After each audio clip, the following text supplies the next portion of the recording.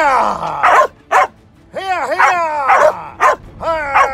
Hiya, yee-haw! Hiya, hiya! Yee-haw! Hiya! March! March! Let go! That way!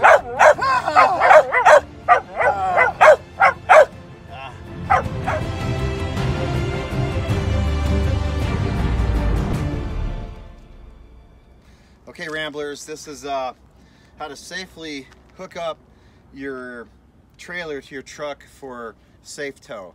You want to make sure everything's done first. You want to make sure everything's stowed properly inside and outside. You want to make sure your slides are in.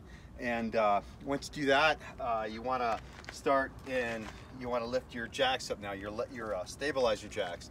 Now again, these are stabilizer jacks. These aren't meant to level your vehicle. They're not meant for that much weight. So you need probably leveling blocks. We'll get into another segment about that, but these are leveling blocks that we use that we can put underneath the wheel to make sure our camper is level from left to right. So that's like a lateral level. These are also good to place under the jacks here for a if you're on soft ground. Since we just did a pit stop here in St. George, Utah, we just did a quick right on a ground surface, so it's a nice hard surface to do so. So all you got to do is I use a drill, and as you see in the picture that I'm providing, there's how I keep the drill charged inside the truck. But that's very convenient to have, so you always have a charged battery. So what I'm going to do is I'm going to just simple.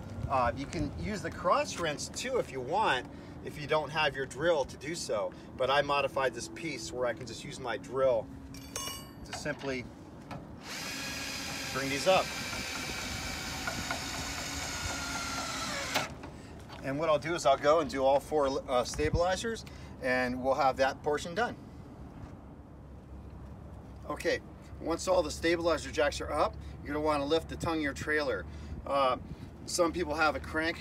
We used to have that on our old trailers, but this is our new to us camper. So we have a nice feature here that is an automatic hoist for your tongue.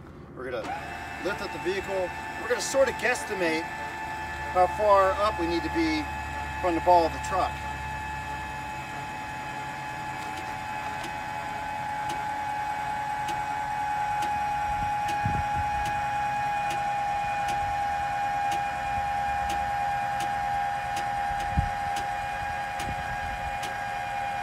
Now that looks close enough. Now what we're going to do after that is we're going to back the truck up into the hitch assembly, and from there we're going to load it onto the camper, and we'll go to the next portion is the proper and what we use for our stabilizers and our weight distribution bars to keep this hitched and safely intact.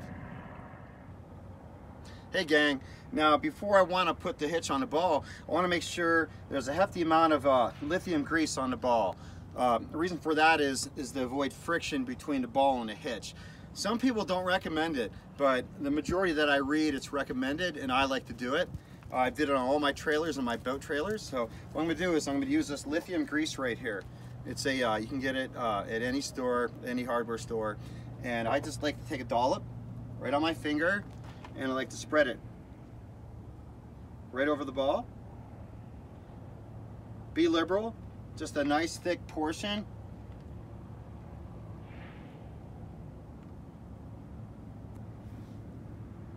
And then I keep a towel handy along my truck. It's my dirty towel that I use for things.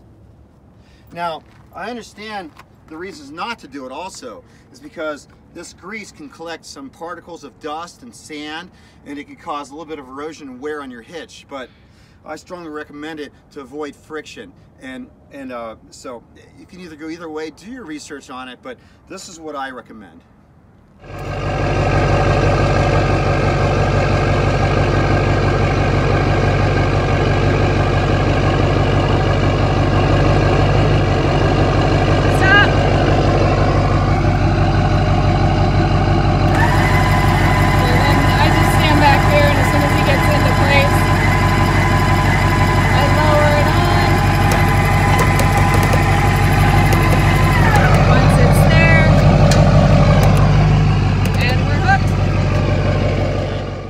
on the ball, we want to make sure we have a nice hefty lock. That's going to keep that pin basically in place and keep your ball locked into the hitch. Next thing we're going to do is we're going to put stabilizers. We got the 4-point, it's a sway control. It's actually a weight distribution.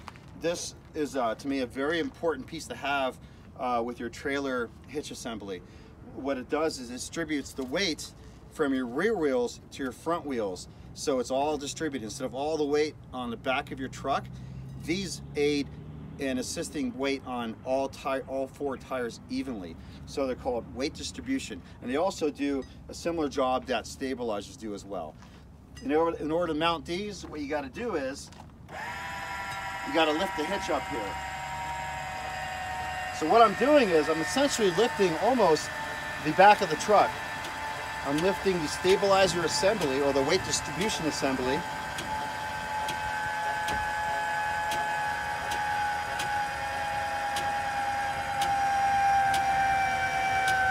Just enough so these will be parallel to the rear adjustments here, or the rear mount here.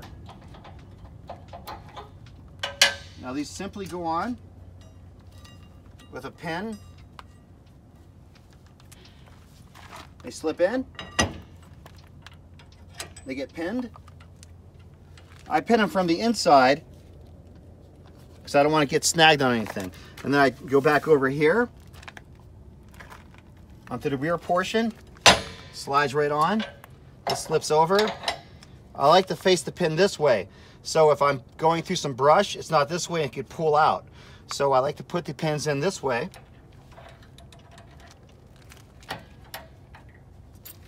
And there you go. And what I do after this, I do the other side identically, and my weight distribution is set. And that's it on weight distribution. All right, gang, now we have the stabilizer weight distribution bars, blah, blah, blah, connected. And what we'll do is we'll provide a link to the stabilizers in the description if you decide to order through Amazon or any other means. But once those are on, we want to finish, but also we want to bring up the base of the tongue. So the way we do that is using our electric jack here. We want to bring it up to about 2 inches from the top. That's pretty good. If you take it up farther, sometimes this gets stuck, and that's where this piece gets handy. This is where this comes in handy. This is a manual jack. Basically, you take the top portion of your electric jack off. There's a nut sticking out there. You put this onto the nut, and you can manually crank. If you were to get that jammed up in there, you can crank it out, and you can crank it back up. But since I don't take it up anymore, we never have any problems with it getting jammed. Next thing we do is we're going to set the chains. Safety chains on.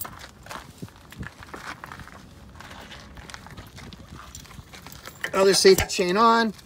This right here, go to your electric brakes for your trailer. Most larger trailers are equipped with electric brakes. What this is once it's hooked up, if these chains were to give out and if this hitch were to give out, this would pull the brakes or activate the brakes of the trailer, and it will stop the trailer so it won't roll and continue and cause any more damage to traffic or any pedestrians along the way. Next thing we do is hook up the electric.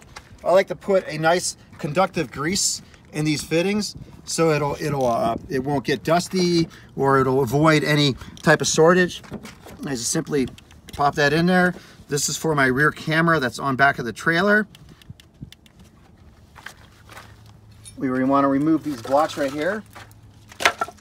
And you know, that's about it. We got a couple little things to put away before we roll out.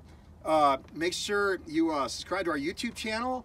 Also, give us a like on Facebook, Passionate Rambler, and we're also on Pinterest and Instagram as well. We're looking to get on Twitter too, trying to figure that one out. But you know what? That's all there is. Ramble on and safe travels. And that's it. They're going off in the wild blue yonder, and safe travels, everybody. Wait a minute. Wait for me. Hold on. Distribution.